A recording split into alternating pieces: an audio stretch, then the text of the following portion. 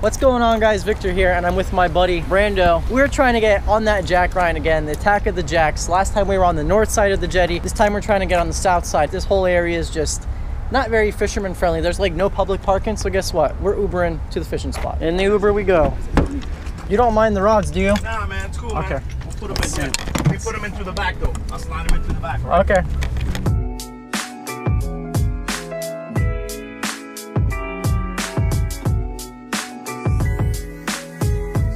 Our Uber driver loves fishing. Yeah, man. Landshark fishing. All right. Landshark fishing. That's my YouTube channel. That's your YouTube channel? Yeah. I'm going to look it up, man. Yeah, you'll be in the video. Cool. All right, man. Put me on. All That's right. cool. I get permission, all right? Shout out. Oh, he gives us permission. Shout out to Michael.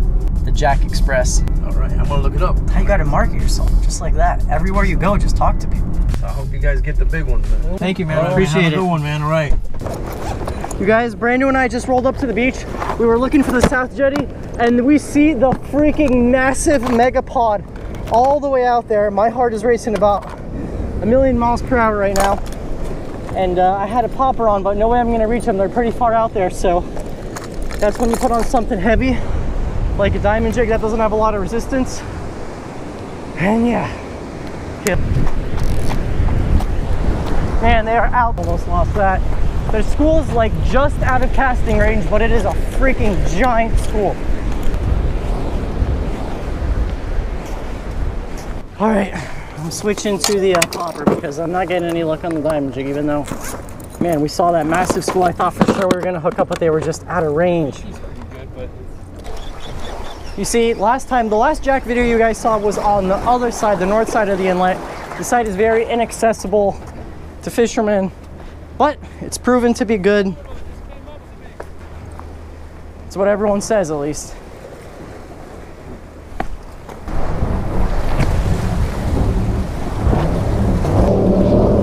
I don't know if you guys just saw me almost slip, but look straight down. This is like all algae, moss, death trap out here. One slip and you're done. I see the school, I see the school, I see the school. But they're just moving so sluggishly and slow. They're literally just hugging this north tip, but it doesn't look like they want to eat. Oh, I got one! I got one! Yeah! They do eat! They do eat! Yes! Yes! The problem is I gotta get them either to the left or right hand side to land them. Otherwise, I'm dying. Okay, how am I gonna do this, Vic? How am I gonna do this? I'll go down there. No, don't go down there. Sure? I ain't scared. Dude, there's a... That was a little ridiculous for this size jack, sorry. Screw it. Here. Bring your leader right here. Hold on. Gotta use the waves with us. Pliers? This guy's only hooked with one hook, so I don't think so. All right. No. Oh my gosh! Brando!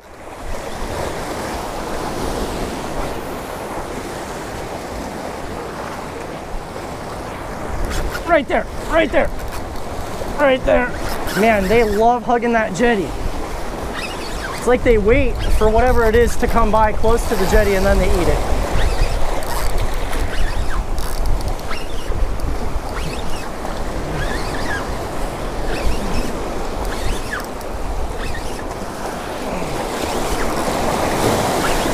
Oh, it's a cuda. It was a cuda. I just spit the hook. Oh yeah, he did work on this popper. That was a cuda. Like right around 15 pounds. Do you have a long leader that I could grab onto? Huh? No. No! Leader. Right there, still. He's stuck. Let me grab. Oh, right there at the mouth of the inlet. On the diamond jig. Oh boy, this is not gonna be good. Yeah, come in here. Yeah, this isn't the best situation, I'd say. Shout out to Morning Tide Fishing, if you guys know who those guys are. Crazy guys, other side of the world. They do a lot of this stuff. Woo! All right, I'm not hooking them up here anymore. This is just stupid. Dangerous. And now you guys see why I'm fishing 80-pound leader. You absolutely do not need 80-pound for jacks. They don't have rough, abrasive mouths, but when you're fishing in situations like this and you don't have a boat or a kayak to chase them down, kind of got to do what you got to do.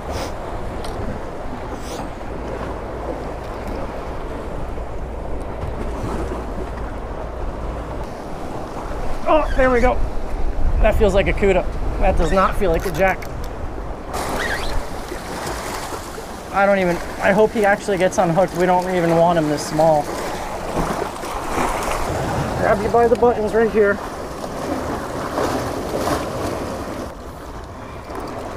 It's a little bit too small for what we want to do, so off you go. Look, we're looking for those 25, 30-pound, 40-pound jacks, but so far nothing. Again, I think it's little ones trying to... Whoa. Oh, that might not be a little one. Come on, keep running, be a big one. Please be a big one. There you go. You're unhooked. Thank you. Go get it. Oh, right there!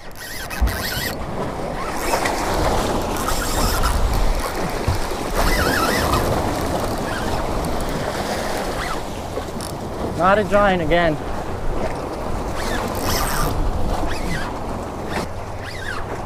So they did move on the inside. That was the first 2 hits we got on the inside.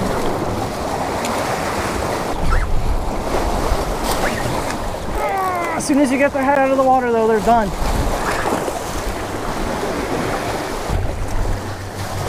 That's why we tie those long leaders, so Brando can, one of us can grab it and tie a long leader, and it prevents you from also getting broken off on the rocks a lot of the time. A lot of the time you still lose them, but better to tie a good like 4-foot long leader. Definitely don't need the surf rod out here anymore. Not on a day like today, but there are days where they're out further.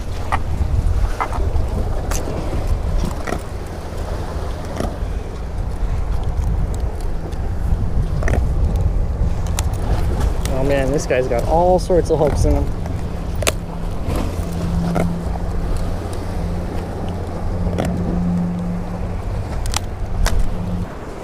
Casting it right in the school, in their face. And they don't care. I think the full moon has something to do with it. Every fish acts funny around a full moon. Usually jacks don't care, they just eat everything up.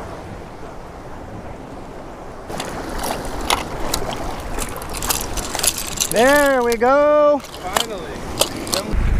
All right guys, so the bite is pretty much over, and let me show you our little haul of shark bait over here. We got 4 jack crevalles. They're like right around 12-pound baits, all good solid 1-baiters. And I have not had that much experience with poppers in my life. I did a little bit of popper fishing up in the Northeast this fall with the stripers. And you guys, if you've never gotten on a hot popper bite, oh my gosh, let me tell you something. It is some of the most exciting stuff because it's visual. You know, they're coming up top, they're smacking it. Oh guys, these are little jacks. I mean, there are plenty out there in that 40, 45, 50-pound range, and we saw them as we were walking up on the beach, and there was just giant schools, but when we got on the jetty, they were just not here, and the jacks were acting real slow and sluggish. You guys heard me say that. But I do want to say something though. I never thought that poppers were one of those things that were that effective, but oh my gosh, let me tell you something. Try them. They freaking work. So if you guys have never tried popper fishing, check out the poppers in the description box below. They are the best deal I could find. They're Tsunami poppers. Those are the poppers that I fished in the Northeast. They're very popular up there, not so much down here because we don't have that much of a fishery, but check them out. Thank you guys for watching as always, and look forward to shark fishing coming very soon. The freezer is getting loaded up. The winds are supposed to calm down next week, and we're gonna get tight out there on the beach. See you guys. Do you feel the vibe?